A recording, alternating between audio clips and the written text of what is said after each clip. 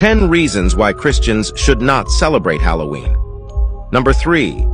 Halloween is a worship of the devil. We see from the founder of the Church of Satan, Anton LaVey, who made these remarks about Christian parents who let their children celebrate Halloween. I'm glad that Christian parents let their children worship the devil at least one night out of the year. We see a religion that is focused around the devil, saying publicly that kids who celebrate Halloween worship the devil one night of the year. If we look into the Bible into 1 Corinthians chapter 10 verse 21, Paul makes these remarks.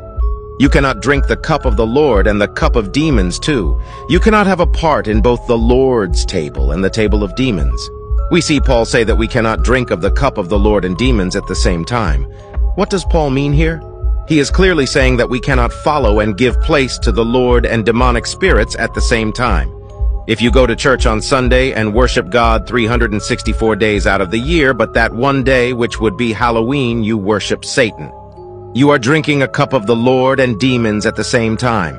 We cannot let our kids nor ourselves celebrate and practice Halloween. It is far more spiritual than what it's summed up to be. And we should not celebrate it, but expose it.